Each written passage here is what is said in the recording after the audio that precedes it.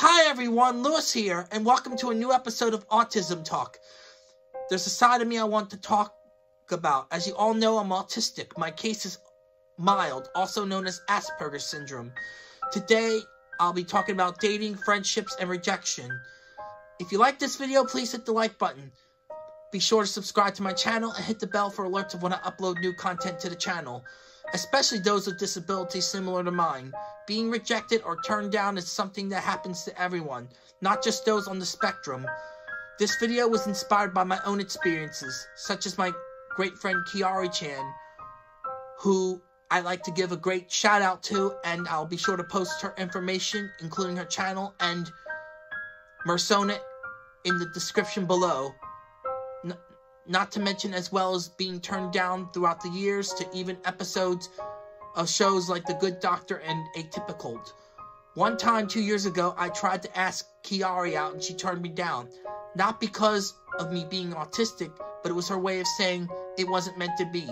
Of course, I was disappointed and upset for a bit, but in the end, a person like her was meant to be my friend, and I can live with that.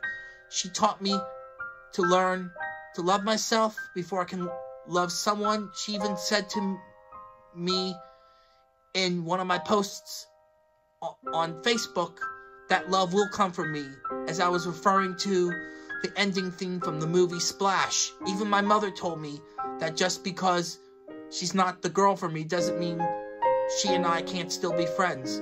For some, it's hard to take rejection and being turned down. It can be hurtful and painful. In the end, my friendship with Kirari is a good one.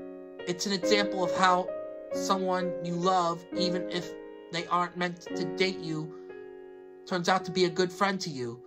When it comes to dating and rejection, when being on the spectrum, it's tough, but in the end, it's all about trial and error. Never give up. The right person is out there for you and them. Someday, I know I'll find the right person in my life. For now, it's not my time to do it, and that's okay too. Love will come from me when I least expect it. And the same goes for everyone else. The same principle applies to friendship. Sometimes it's also hard for someone on the spectrum to find friends. In the end, like with love, people will be your friend. In the end, you know who your true friends are. Thanks for watching, everyone. You can also follow me on Instagram, Twitter, and Facebook. And remember, it's time for adventure.